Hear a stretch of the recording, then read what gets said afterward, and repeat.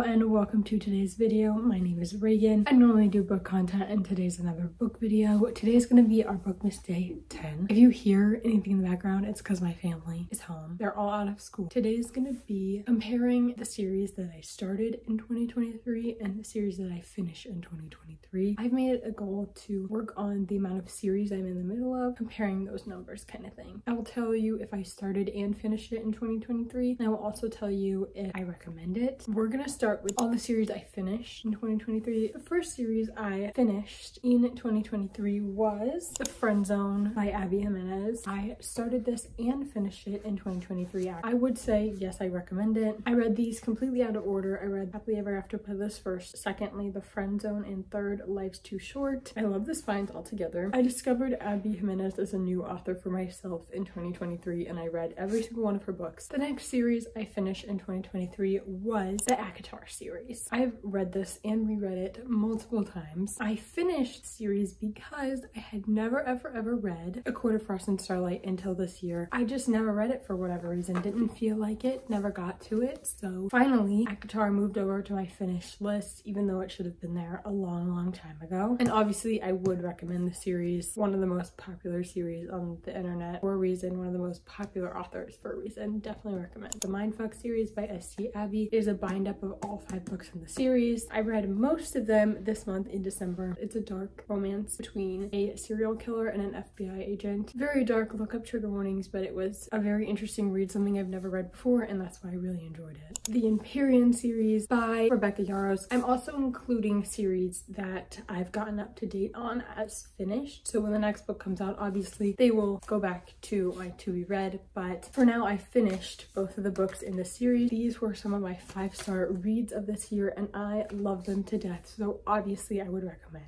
I was going back and forth on whether I should include this one, but I did finish the Lakefront Billionaire series by Lauren Asher. This is the first book, it's the only book out, but it is going to be a series and I did get up to date on it, so I'm counting it as finished, even though that might be cheating. It has some cameos from her Dreamland Billionaire series. I really enjoyed it. Yes, I would recommend. Number 6 is the Chestnut Spring series by Elsie Silver. I don't have the last book here because my sister is borrowing it. I read the entirety of the Chestnut Spring series this past year and I really enjoyed it. It's one of my favorite series of the year, so I would of course recommend it. These are small town cowboy romances. This series actually made it onto my top 10 of 2023 list, so of course I would recommend it. Number 7 is the Maple Hills series by Hannah Grace. I did get myself up to date on this series. It includes Icebreaker and Wildfire. I love a college hockey romance. I would definitely recommend. This is another one that I wasn't too sure if I should be including or not. Number 8, Letters of Enchantment by Rebecca Ross. First book being Divine Rivals. The second book is coming out on the 26th of December after this video comes out, but I didn't know if it was cheating to include being caught up on the duology. First of all, because there's only one book out, and second of all, because the next book is coming out in like 5 days, but I counted it anyway because I'm planning on picking up the next one. Would I recommend this? I would recommend it because a bunch of people like it, but I personally did not like it. I rated it 2 stars, which is an unpopular opinion. I love the cover and I have hope for the second book, so that's why I'm continuing on. Everyone else seems to love it, so I don't want you to miss out on something just because I said no, but personally for me it was a miss. There was too many books to get out all at one time for this video, so I'm pulling them out as I go and it's kind of hard if I'm gonna be honest. The Brothers Hawthorne by Jennifer Lynn Barnes. This is one that I just got up to date on because there's gonna be more books coming out. The Brothers Hawthorne is the first in a spin-off series from the Inheritance Games trilogy by Jennifer Lynn Barnes. Unless you're a really big fan of the Inheritance Games, I say you can skip this. I'm gonna finish out the series just because I might as well. I think it's a duology. I hope it's a duology. If it's anything more than a duology, I might have to stop. I did read the first book that came out this year. Would I recommend? I honestly think no. Part of Your World by Abby Jimenez. This is the second Abby Jimenez series that I finished this year. It has Yours Truly, which also made it onto my top 10 of 2023 list, and Part of Your World. I read them backwards. I actually read Yours Truly first and Part of Your World second. Enjoyed both of them and I definitely would recommend. Abby Jimenez is such a good author, one of my faves. Obviously would recommend. The Knockabout trilogy by Lucy Squirt. It is a small town Grumpy Sunshine romance trilogy. I believe I started and finished it in this year. Definitely recommend this one. A lot of people really love this trilogy, me included. Number 12 is going to be the When in Rome duology by Sarah Adams. It has When in Rome and Practice Makes Perfect. These are a closed door small town romance. They are really short, super cute small town vibes. I would recommend. Number Number 13 is going to be The Divine Mess duology by Tessa Bailey. The first one is Secretly Yours and the second one is Unfortunately Yours. These are really cute small town romance series that take place in a wine vineyard. I think these are some of Tessa Bailey's best works other than It Happened One Summer. We're cute and fun, classic Tessa Bailey reads. I would recommend. The Off-Campus series by Elle Kennedy, the first one being The Deal. This is a college hockey romance. It's honestly the blueprint college hockey romance. I did not start this one this year, but I did finish it this year. If you haven't read this and you like hockey romances and you like college romances, I would totally get into it. I cannot seem to find my copy of this one, but I also finished the Spanish Love Deception series by Elena Armas. I read the second book, The American Roommate Experiment, this year. It's like an interconnected standalone series. I would recommend the second one, but I personally did not enjoy the first one, even though a lot of people really did. I don't know if there's any more books coming out, but I'll keep my eye out.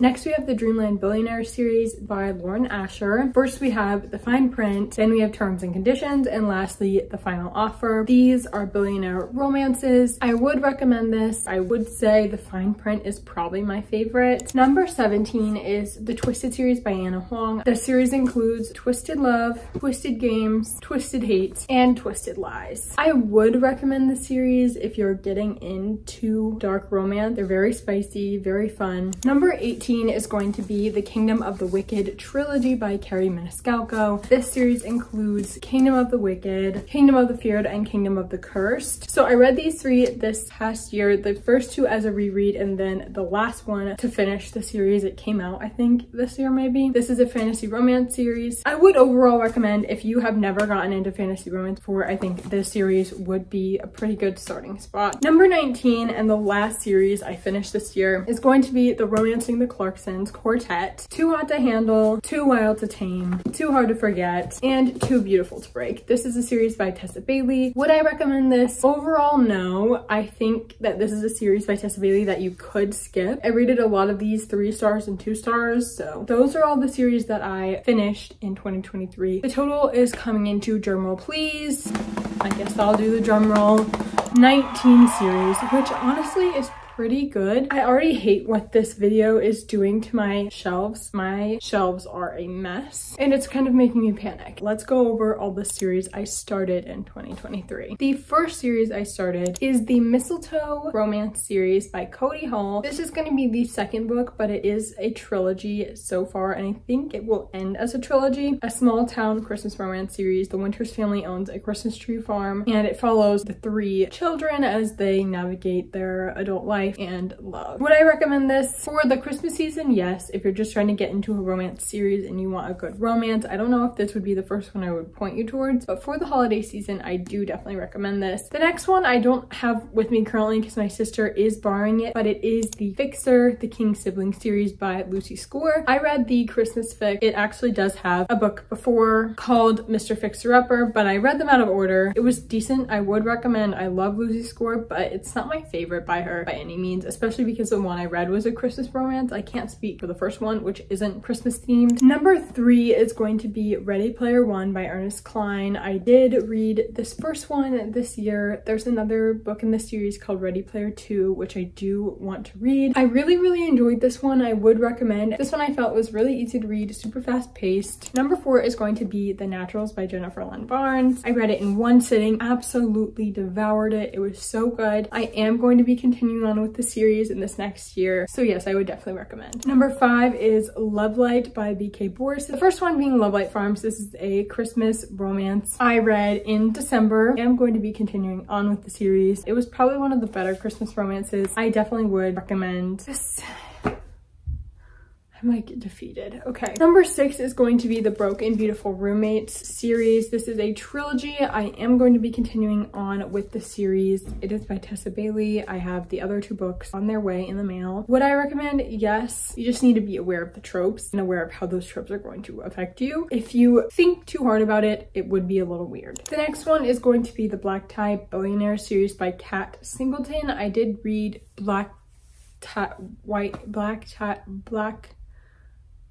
Black Tie, White Lie by Kat Singleton this year. I don't think I'm going to be continuing on with the series. I rated the first book a 2-star. I'm not going to say it wasn't bad, but I'm not going to say it was bad. It was just an experience. Am I going to buy a copy? Maybe. The Handmaid's Tale by Margaret Atwood. This actually made it on to my top 10 books of 2023. There's another book in the series. I don't remember what it's called. I know the cover is green. I am going to be continuing on with this series. I really enjoyed my reading experience with this one. The Hades and Persephone Saga, A Touch of Darkness by Scarlett St. Clair. Am I going to continue this series? Maybe. It was a Hades and Persephone retelling. Out of all the Hades and Persephone's retellings that I've read, this one wouldn't be in my top 5. I don't know, is my answer. Number 10 was The Remnant Chronicles by Mary E. Pearson. This is the series that comes before Dance of Thieves by Mary E. Pearson. I read it and I really did not like it. I don't think I'm going to be continuing on with the series. Tell you to try it for yourself, but I wouldn't endorse it with my words. Number 11, however, was Dance of Thieves by Mary E. Pearson. I think this one was good. It was okay. I have no memory of it in one ear and out the other, or in one eye and out the other, because I was reading it, but I might try and read the second book if I can find a good recap on this one, because I don't want to reread this. It would probably take a lot of convincing and a lot of TikToks for me to continue on with those. Number 12 is the Kings of Sin series by Anna Huang. In this series, I've read King of Wrath and King of Pride. I started the series this year and I am going to be continuing on with it. Would I recommend? Sure. It's okay. It's a palate cleanser. I don't really recall much of what happened with either of these books. It's going to be like a long series, like 7 books, so I want to keep up to date with it. 13 is going to be the Magnolia Park series by Jessa Hastings. I read the first book this year. This one made it on to my top 10 of 2023 as well. I would recommend. You just have to go into it knowing that it's toxic and knowing that it's going to be like watching Gossip Girl and kind of a train wreck in the most painful, heartbreaking way possible. The writing is just magical. I really did enjoy this. I am going to be continuing on with the series. Number 14, the Bridgerton series by Julia Quinn. I read the first one this year. I am going to be continuing on with the series. I'm going to try and get them all in these cute little mass market paperbacks. I liked the Netflix show. Might as well read the books. I'm a books before the movie type girl. I need to get into it. The Poppy War by R.F. Kuang. Wouldn't say I enjoyed it, but I thought it was good. Enjoyment is a little hard for the series. Definitely look up the trigger warnings if you're going into this book. I think I'm going to continue on with the series. I don't know when. It was pretty heavy, so it's going to take a very specific mood to get me to read the next one. Would I recommend? Yes. I started Vicious by V.E. Schwab. I had previously read like half of this book and then I DNF'd it, so I wanted to finish it this year. Would I recommend? Yes. I love V.E. Schwab's writing. Her stories are so complex and I love the unreliable narrator and the villain kind of that she puts as the main character. I really enjoyed that. I also love her covers, but they got changed, so I will not be buying the second book in this series in the correct cover because it doesn't exist anymore, which is a shame for me. Read through it. It's okay. As for series I've started, that total came out to 16 series. 16 versus 19. The series that finished wins. I finished more series than I started this year, and that is ultimately always the goal. I feel okay about this. What I don't feel okay about though was this video.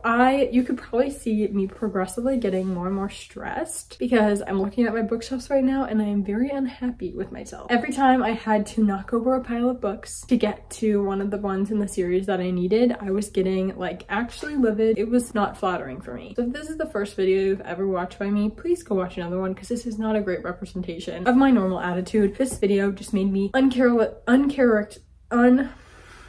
hit something. Characteristically. Oh my god, what is up with me? Uncharacteristically mad. I think I might be hangry, but I'm not gonna refilm it. I cannot refilm this. This was hell. BOOKMAS Day 10. I hope you enjoyed this video. My socials are always linked down below. I have Bookstagram and a Goodreads. If you'd like to follow me on there, I would love to chat with you there. Leave a like, leave a comment, subscribe. Thank you to anyone who has been watching my Bookmas. I am very grateful. I am very close to hitting 500 subscribers, which I never thought I would say. Thank you if you are one of my subscribers. I've had my booktube channel since I was in middle school, and I wish I still had the videos I posted back then because they were hilarious. It's just one of my favorite hobbies. I love editing. I love making videos. I love reading. Being able to do all 3 and people actually watch it is, I don't understand. Maybe by the end, but maybe by when this comes out, we'll have 500, but that is crazy. So thank you so much. I don't even know what I was saying before this. Leave a like, leave a comment, subscribe. Oh, that's where I was. Stay tuned in for BOOKMAS Day 11. I love you so much. Thank you for watching, and I'll hopefully see you in the next one.